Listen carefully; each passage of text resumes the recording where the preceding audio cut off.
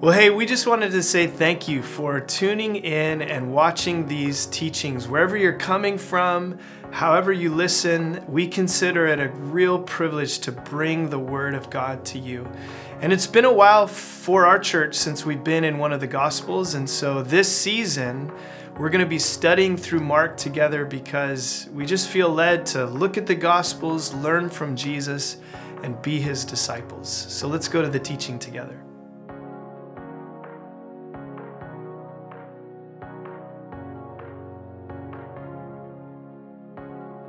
How many of you know or are aware of the work that our church supports in Mfingano? Anybody know about that in Kenya? Maybe you've heard there's a school that we've built over there, and there's a group of orphans that we support that people in the church have just generously been given. We kind of created our own little orphan sponsorship program. We don't have any other big organizations helping us, but people just give every month for the education and for the food and all the resources for the kids that are going to the school. And it's just a work that God has enabled us to do as a church through the years. And so it's been amazing to see and to be a part of that. But the last few years, we've been praying, just feeling like there's a need for that ministry to become more self-sustaining because it exists entirely from the generous giving of people here. And we just thought, man, what if something were to happen to us? Or what if there was a change that needed to be made? We really want to invest in the people there in Kenya in a way where they could sustain the work there with and for themselves. And so what you don't know is this last year, we've made a significant investment in the resources to build a farm over there.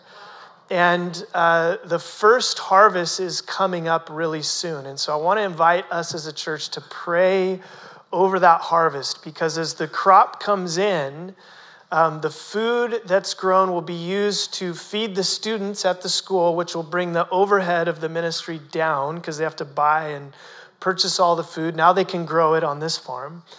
And then there's more than enough that's being grown so that some will be able to be sold as a profit to put back into the school and to build up the ministry. And so the vision for the future is that this would be the first of several farms that would be put together that is a part of this school and the ministry that God's doing there. So really, really cool. As we were praying about, Lord, what would you have us do? God just at the perfect time and in the perfect way, like He does, brought Vincent along, which if you don't know Vincent, his wife Boomy, their kids, they're a part of the church here. Yeah, you can clap for them. Go for it. Feel free. They deserve it. Amazing family that's been a part of our church here for several years now. And Vincent was willing to go over. He's worked in Africa, has some of these farms and other places, and he helped us get it all set up, hire the right people, get everything in place. So I've asked Vincent to come and pray, to lead us as a church in prayer over the work and over the harvest there. So Vincent, why don't you come on up? Anything that you want to share, and then would you please pray for us and with us? Thank you. I love these hymns that says, my soul has found the resting place. My prayer is to see my family being part of this church forever, if it's possible. Since I joined this church, it's been a blessing. Thank you so much. And I want to appreciate Calvary Chapel, those who have left the church and those who are still here for what you are doing in Africa, especially in Kenya. I am, of course, originally, you'll see it in the way I look. Originally from Africa, specifically from Nigeria, but I was in Kenya last year and I saw the situation there is really there. It's very serious. 70,000 people on the island, no hospitals. And I was there and I saw this, about 300 kids, amazing kids, without parents, and they were playing soccer barefooted. No, and they don't even have a soccer boot, or what do you call it now, and shoes. And I was like, who is the best soccer player here? And the guy said, yeah, I'm the best soccer player, and I pay for the boots. And the next day, somebody walked to me and said, what you did yesterday was unfair. And I said, what happened? You pay for the best soccer player, but I'm the best keeper. So I got to pay for that too. And you see how over 250 people others playing without soccer boots. And I asked them, just mention 2 things you would like us to get for you. And they said, we need books. And so, Pastor, the library here actually donated some books, and they asked me to come for more. But I have not been there because we also need to raise the resources to ship these books back to them. Hopefully, when I'm going back this year, I'll be able to take it along. And so they need our help, even though we are transitioning from being active monthly support to them. But this is the time they really need our help, and they need our prayers. So shall we pray for them? Faithful Father, we just want to thank you. First of all, for giving us your son Jesus that has brought this cord of oneness between us and the people over there in Africa. Some of them don't even look like us, but you created them in your image, in your likeness. And we thank you for giving us Calvary Chapel that are being a blessing around the world, and especially to this ministry in Kenya. Father, for those who have contributed over the years and the entire church, we pray. The Bible says those who watered shall be watered. Those who give will receive in return. And I pray for these families that you bless them in return for what they have done in your name, because they have denied themselves to be able to support others. I pray you open the windows of heaven and pour out a blessings that there won't be enough room in these homes, in this family, to absorb. Father, I pray, even as we transition from the work we've been doing over the years to support this ministry in Kenya, I pray you raise help for the ministry, for those who are working on the farm, for Allen, for Pascal, for Fidelis, and you will send laborers even to the harvest over there, the harvest of souls and every other needs. You will level every mountain. You will fill up every valley. You will make every crooked way to be smooth, every undulating way to be straight. You will raise divine helpers of destiny for those kids. You will show them how much you love them.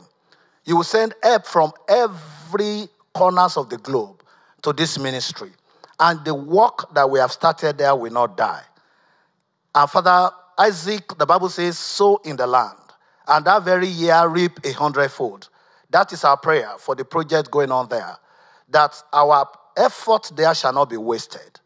And ultimately, these people will grow up to love you, to know you, to serve you, and even to disciple others. Once again, we thank you. And we ask that when the time shall come, you will remember this and show us your mercy and release your blessings upon us. All this we ask for in Jesus' name. Amen. Thank you, sir. Appreciate it.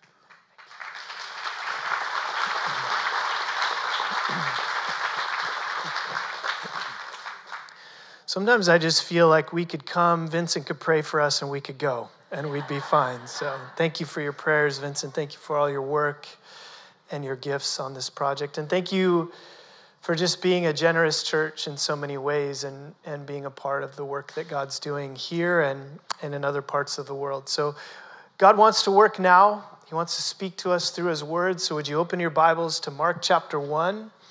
And Pastor Aaron is going to come and share the word with us this morning.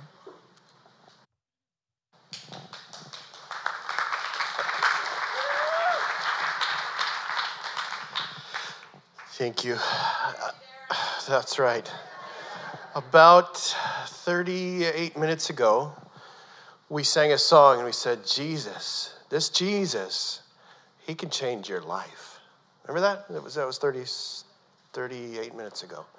Some of us have a short memory, but I'm just bringing it back. That encourages me. Let me tell you about my Jesus, because he can change your life. And so I'm really encouraged to be able to sing that with you folks. And I want to just pray for that because, sometimes we can start and we can get into something before we ask the Lord for his help. And so I want to pray right now. Jesus, Lord, I need your help. God, we want to hear from you. We want you to change our lives, Lord. We need your Spirit to move in this room, for you to bless us, to open our understanding, to open up our eyes, Lord, to hear from you and receive direction from you.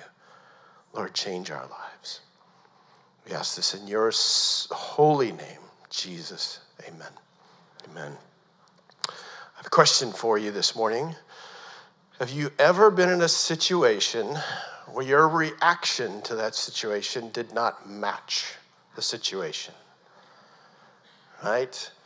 I know we can see this in other people, like, hey, whoa, that was an overreaction, or don't you care about this? Come on, get excited. But when we look back at ourselves, which I'd like to do this morning, try to understand why our reaction does not measure up to the situation that we're in. And so for help here, I did a couple of AI drawings just to help kind of put this out. Now, I've removed all the names and times so that you don't know that they're mostly me. I can't figure out how to build this darn shelf.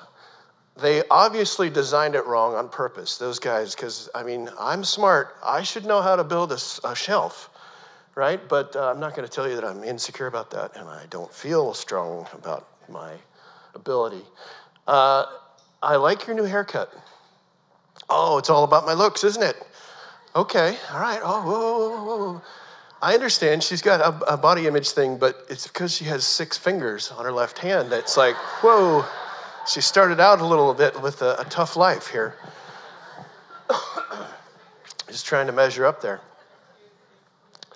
And then the last one here. I just wish we could buy a new couch. Oh, I see how it is. I don't earn enough money, and I'm not a good provider.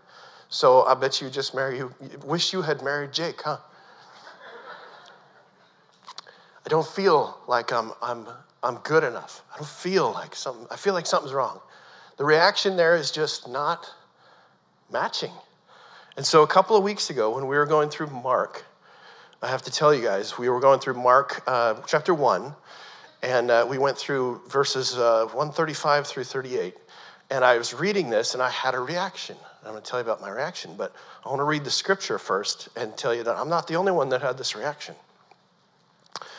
So Mark 1, 35 through 38. And by the way, Zach did a good job of telling us why Jesus said this and why Jesus did this. The message was the most important part of the mission. All right, so we start there. We understand why, but sometimes the why doesn't measure up to our feelings. And I'm just going to tell you that I had a feeling on this one, and we'll get into this. Verse 35. And rising up very early in the morning, this was Jesus, while it was still dark, he departed and went out to a desolate place. So Jesus gets up very, very early. Peter is telling this story to Mark, and he's remembering, hey, there was this one time where Jesus, we were doing stuff, ministry. We were doing some good stuff in this town of Galilee here. We just healed my mom, and everything was going well, and then he disappeared. He disappeared. What happened? We got up early, verse 36. Simon, this is Peter, and those who were with him searched for him. So what's going on? 37, and they found him and they said to him, Jesus, everyone is looking for you. Overreaction. Everybody's looking for you. And he said to them, let's go to the next town that I may preach there also, for this is why I came out. Again, the message. He had to get the message out. That's what was the most important thing for Jesus at this point. But I started to feel like, ooh, you're just going to move on? What? Don't we? Things are going good. We're just kind of getting HQ set up here. People are coming. They're being healed. Demons are being cast out. People are hearing the message. Why do we have to go on down the road? Why does it feel like Jesus is just moving on? And that was the feeling I had. Does it feel like Jesus is just kind of moving on? So I threw in some more scriptures, and I want to go through these scriptures with you at a pretty high clip. So if I don't go too fast, I'll just tell you them, and we can connect afterwards about the numbers. Luke 7:19. Now this is John the Baptist. You remember John the Baptist? He sends two of his guys, calling two of his disciples, he said to him, and sent them to the Lord, sent them to Jesus, saying, are you the one who's to come, or is there somebody else? Because I'm stuck in prison, and this doesn't feel great. Is this the plan, Jesus? Come on, you're moving on. You left me here. Remember the baptism and everything? And then, not only is it you're gone, but I'm in prison. John 13:36-37. Simon Peter said to him, Lord, where are you going? Again, Lord, can't we just stay here? But Lord, where are you going? And Jesus answered him, where I am going, you cannot follow me now, but you will follow me afterwards. And Peter said to him, Lord, why can I not follow you now? I will lay down my life for you. Don't you know what it's worth? This is Peter. Don't you know how valuable it is to hang out with me? Why can't we stay here? But Jesus says, this is the route. This is the mission. I came to tell everybody the good news. John 14:3-6. Jesus is answering his disciples. He says, if I go to prepare a place for you, which he told them he was going to prepare a place for them, I will come again and I will take you to myself, that where I am, you may be also, and you know the way to where I'm going. And poor Thomas kind of gets the brunt of this sometimes, but I sometimes feel this too. Thomas said to him, verse 5, Lord, we do not know where you're going. How can we know the way? And Jesus tries to answer their question and calm their hearts. I am the way, the truth, and the life. No one comes to the Father but by me, except through me. Okay, you've got some promises here. And Jesus, the whole time, he's telling his disciples, look, we're on a mission. They're not getting it totally, but he's on a mission. And he's going to fulfill his mission. Now, so that we can finish the story, I'm going to read a couple more verses here so that I can know solidly, okay, this is the story and this is how it finished. Because right now we're right in the middle of the disciples and us, if you will, me and the disciples. Gosh, I don't want to put myself. Me, like one of the disciples, is wrestling. Jesus, seems like you're moving. Seems like you're moving on. And I don't want to get left behind. It's John 14:15-17. Jesus gives them the instructions. This is what I'm going to do for you. If you love me, you will keep my commandments. And I will ask the Father, and he will give you another helper to be with you forever. Verse 17, even the Spirit of truth, whom the world cannot receive because it neither sees him or knows him. You know him, for he dwells with you and in you. So he's given like a preview. I know that I'm headed in this direction, but I'm going to tell you that God's going to provide for you. And he's going to provide this helper to be with you and in you. Now, in you, you can't separate. So, okay, I'm feeling that. What does that mean, Jesus? Then John 19:30. Excuse me, I got a cold yesterday. And somebody gave me a tea. So thank you. John 19:30. When Jesus had received the sour wine, he said, it is finished. And he bowed his head and gave up his spirit. At this point, Jesus finishes his mission on earth to get the word out and to prove his love for us by taking that message and pinning it up on the cross so that it could be from here on out, everybody could know this mission, this message. His mission would be completed at this point. Remember the promise that he gave. We celebrated Easter a couple weeks ago. About 50 days after Easter, we celebrate Pentecost, which is this thing where the disciples are gathered in an upper room and they're seeking God. God, what do you have for us? Because Jesus told them, wait for the Spirit to come.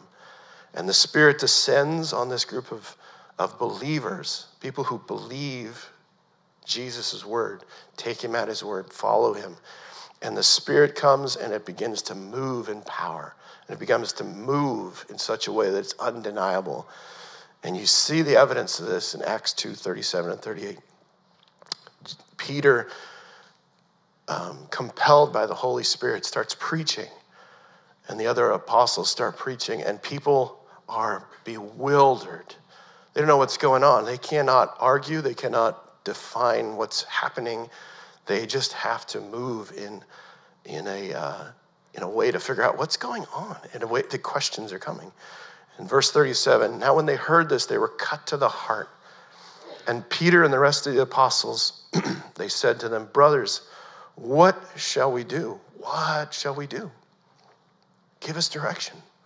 And Peter said to them, repent and be baptized in the name of Jesus Christ for the forgiveness of sins, and you will receive the Holy Spirit, the gift of the Holy Spirit. And 3,000 people were saved that day. When the Spirit moves that first day, he moves in such power, and he moves with such direction. And he fills the apostles, he fills the believers who have given Jesus lordship in their life. Okay, so I know that's the story. Jesus had a mission, and he had to keep moving on to get that mission completed. Finally, he finishes the mission on the cross and fulfills his promise to send the Holy Spirit to be with us and in us so that we're never left. We should not have a feeling of Jesus is gone. He left me behind. That's what I know. And sometimes what you know gets interrupted by what you feel. And for me, this is what I felt a couple of weeks ago when we read this scripture. I started to connect to this feeling, man, there's a good thing going. There's a good thing going, Jesus. Why won't we just stay here, set up camp? Let's really see what we can do, and then we can move on. But and the other thing I share with Peter, like, but isn't it worth it to stay here with me? Now I'm making it personal, right? Now I'm starting to feel, oh, what if Jesus moves on from me? And I'm thinking, oh, okay, this is an interesting reaction, and I needed to check it because what I'm actually hearing myself say is, Dad, where are you going? Why do you got to leave? And so I want to share with you guys some of the work I did and some of the story that I have, my story, to help make sense of this. When I was about 2 years old, my mom and dad, they separated. And they separated because, at 2 years old, you don't know why people do things. You're very, very, very hard to grasp anything like that. You're affected by it, but it's hard to understand it. And at 2 years old, I could not tell you why my mother and father had a completely irreconcilable situation. They could not continue on. But at 10 years old, I started to put a little bit together. And I had a visit with my biological father, who I really didn't see, but I had a visit with him at 10 years old, and things started to make a little bit of sense to me. Because I started, it was over at my aunt's house, and we were having an afternoon. And I got to spend this afternoon with this guy who's my father, or biological father, whatever you want to, his father, dad. And we're wrestling, and we're talking about Legos and everything 10-year-olds talk about. Empire Strikes Back and things like that. Big deals. And Things are going great. Have a dinner. Oh, you eat food too? Cool, all right. I'm getting to know you. This is what a father-son relationship should be like. And everything's going pretty good. And again, 10-year-old mind. Until it's time for him to leave. Then something changed in me. Where are you going? Wait, what? And I can't remember much except the waterworks just started. And I just kind of collapsed and was inconsolable for a little while. 10 years old. I don't know. How come you're going? I thought this was good. Why can't we continue this? What did I do wrong? Now, that's a 10-year-old mind. Much later in life, I was able to kind of spend some time back and figuring this out. And now I can look back and easily tell you, effectively tell you, yeah, I think these kind of things go pretty deep for folks. Rejection and trying to figure out your place in a relationship. What I know is that my mom was steadfast and faithful, and she cared for me. She took care of me. She stayed. And eventually, when I was about 5 years old, a man came into our life who decided to stay with us. And he came into our life, and he chose to be a good husband to my mom, and he chose to be a father to me. And God showed me this redemptive story where I was chosen, particularly by somebody who didn't have to. Somebody didn't have to choose, but they chose me and my mom. And my mom's steadfast, faithful love has shown me, and my dad's faithfulness to be in and stay with me and stay with our family showed me that God's mercy was on my life. Because I can look and I can say, that's the redemption, that's the story. And I'll tell you, preparing for something like this, to tell 300, 400 people your story is a little testing. But I know all of you guys have stories. If not the same story, worse or better, somewhere in here, somebody has already told me after service, that was me. I know that we all have stories. And so what do I got to do? I got to take this story before the Lord. And I take this story and I say, God, what was that? And he shows me, look, here's what the truth is. This was the route and this was the better route. But sometimes it doesn't make it all the way down to my heart. And I need to tell my heart to listen. And so in this case, that's why I read all those scriptures. Look, Jesus had a mission, and it may have felt like he was just going, and leaving us behind. But the mission was bigger. The mission was bigger. The message had to get out. You and I are here today because the message got out. That's a much better story than if the thing had just stayed in that little fishing village and stopped.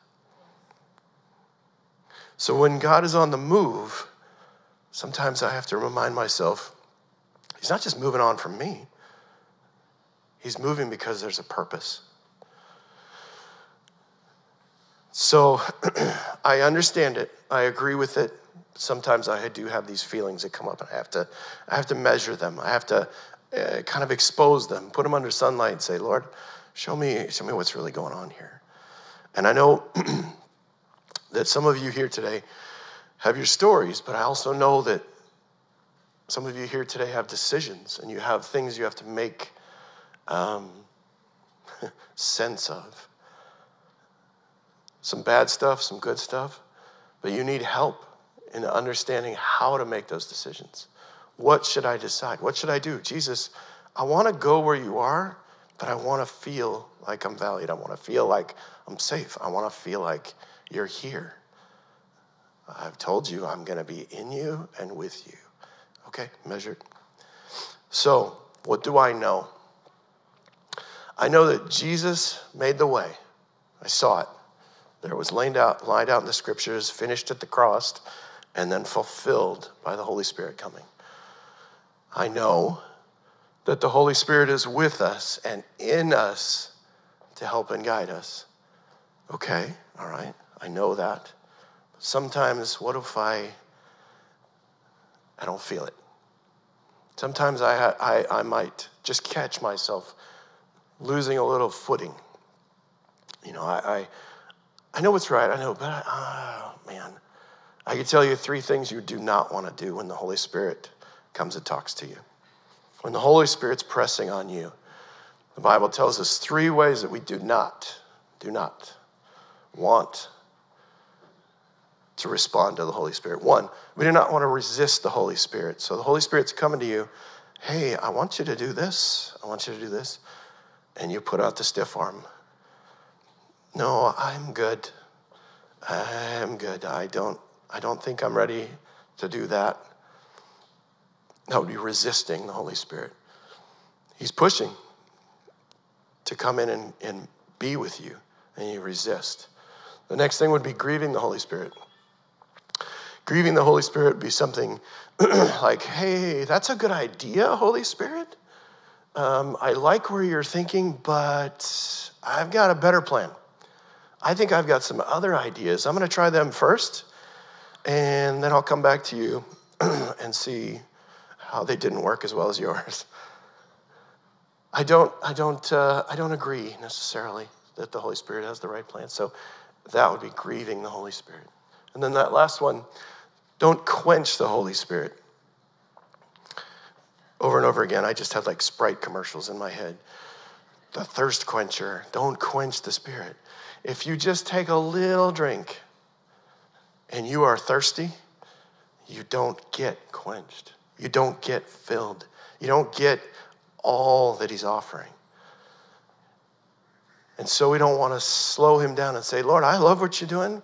And Holy Spirit, I know you really want me to go and do this, so I'm gonna think about it for a while.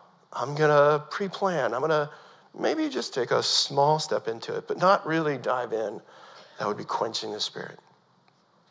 These are things we do not want to do. What do we want to do? In order to connect to what the Holy Spirit has for us, remember that power that came on that first day? 3,000 people, bewildered, unable to explain what was going on, seeing the works of God happening right in front of them, the power of the Holy Spirit working. What do? We speak to him. We pray. Lord, take some time, pray. Lord, what do you have for me? Because I know what I have for me. What do you have for me? What do you want me to do? Where are you going to lead me? And when you go there, please tell me how to follow you. Please tell me how to be with you.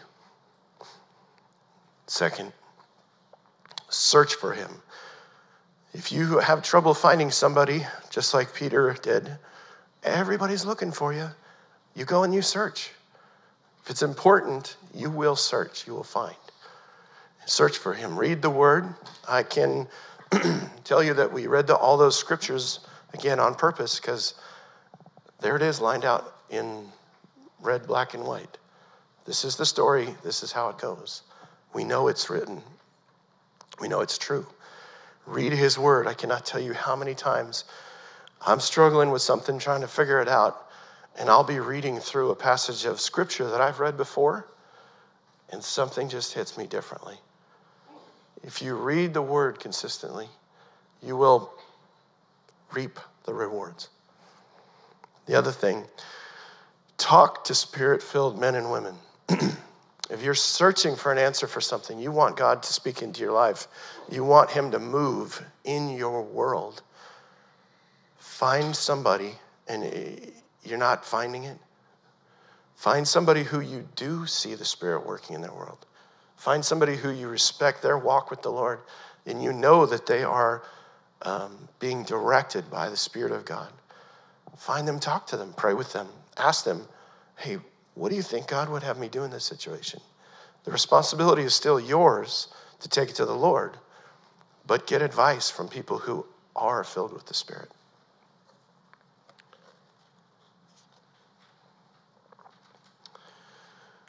Okay, and then here's another, check your reaction on this.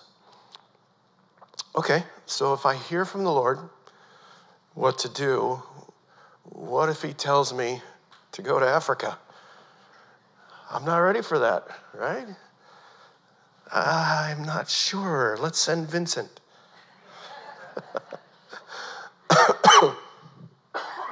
Excuse me.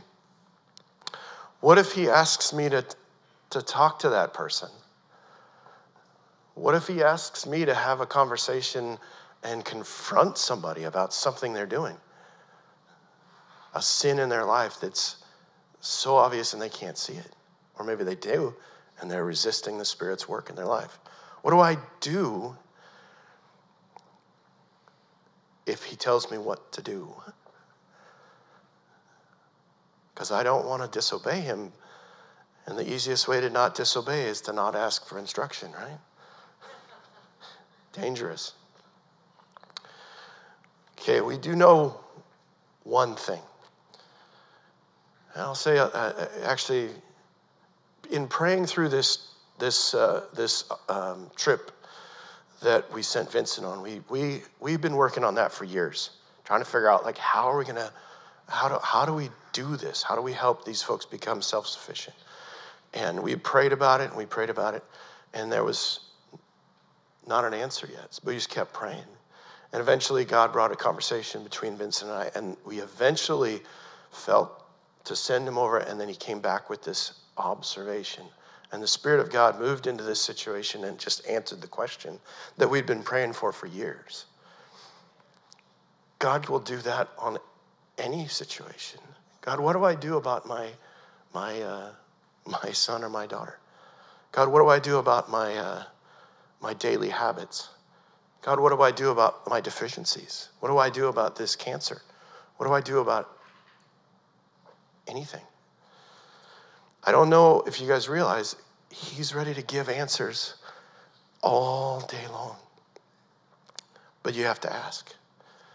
You have to ask. You have to actually want to know what God wants you to do so that he can give you the best thing for your world, for your life. No matter how big or how small it is, he's interested in every aspect of it. So, Lord, do I need to go to Africa? Maybe. Maybe I'll need to go to Ecuador. Maybe I'll need to go to Safeway. Maybe I'll just need to go talk to my wife. Maybe I'll need to go talk to my friend. There's no height or depth that he's not available for. One thing that we do know, without a doubt, is that when Jesus finished his mission, he came back. And he told his disciples, hey, now that my part of the mission's done, I've got a part for you. That's me and you. I've got a part for you. I'm going to send the Spirit, boom. And here's one of the major things that he's going to do. Remember, the mission is still the message. Matthew 28:18 through 20. Jesus is about to ascend up into heaven to be with his Father, to prepare a place for us. And he says, verse 18, Jesus came and said to them, all authority in heaven and on earth has been given to me. Go therefore and make disciples of all nations, baptizing them in the name of the Father and the Son and the Holy Spirit, and teach them to observe all that I have commanded you. And behold, I am with you always, to the end of the age. Always. That go, therefore, is as you're going, wherever you're going, around in circles, wherever you're going, I'm going to be there with you. And the Holy Spirit is in you. The Holy Spirit is with you. As you go in everything that you do, my work, my life, my friends, my family, my relationships. As you go, tell them about me. Tell them about who I am to you. Tell them about my story in your life. That part is crystal clear. We have a mission. Like I said before, sometimes, when you share a story, and I was preparing to share this story for a couple of days, and then I got a cold, which is just perfect timing. I look around this room now, as I was preparing, there was nobody in this room. I could just see chairs. There's an empty chair right there. Okay. Now when I kind of see faces in the chairs, I know that there's stories. I know that there's issues. I know that people want desperately for God to answer questions in their lives. I know there's different stories. There's different problems that each one of us are facing. And there's different things that we keep telling ourselves, God, I know this, but it's hard to get down here sometimes. There's struggles that everyone in this room is going through. And so, as we close the service now, I want to spend some time asking the Spirit to move. I don't want to just get up and go.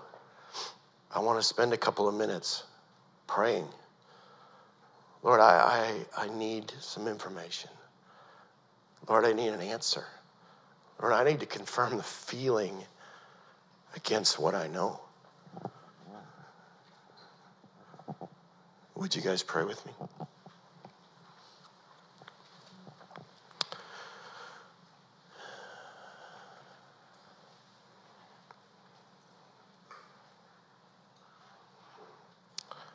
Lord, we ask for your Spirit.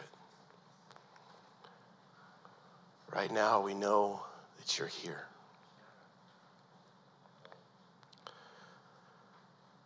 God, you can move, and you've promised your Spirit is in us. Lord, move in power.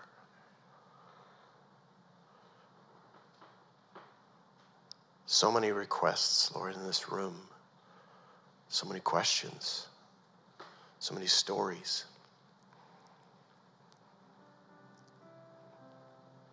Lord, help us now.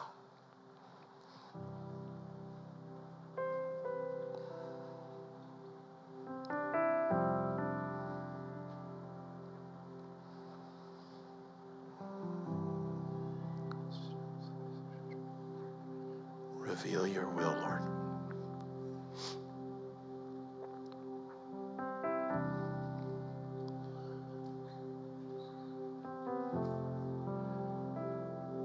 Whatever we're bringing, Lord, you have the strength. You have all authority. You have all power. You know how to fix a situation we don't know how to, Lord. Speak, Holy Spirit, speak to us.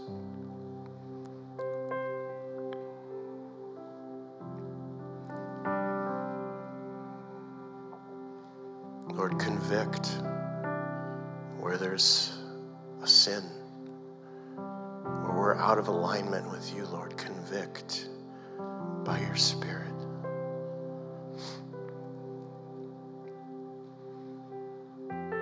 Lord, where there's a question, allow us to bring it to you, Father. A good, good Father will never leave.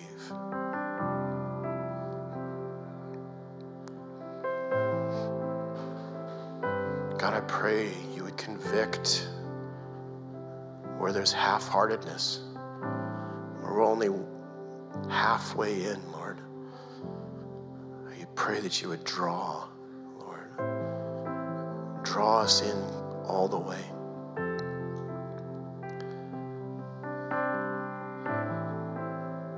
Allow us to trust that you will be faithful. All of those fears,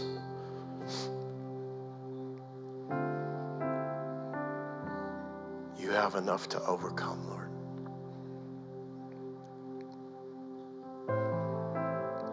All those doubts, will you be enough? God, I pray your Spirit would answer that question right now. Jesus is enough.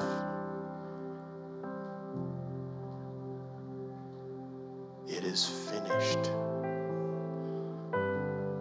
The work is finished. The hard part sometimes is believing it was for us.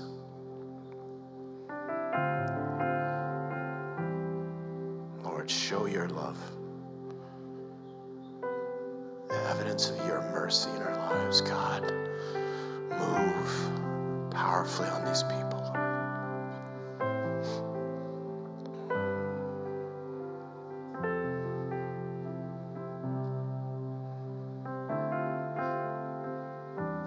All authority is given to you, Lord. We praise your name. Praise the holy name of Jesus Christ.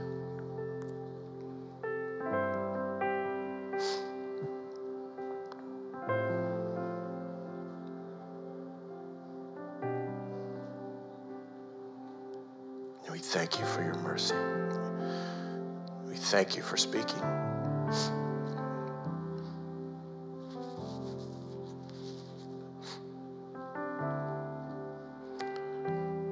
Lord, remind us that we can come to you at any time. Bring to remembrance the stories of where you have saved us and you have protected us, Lord, so that we can lean on you.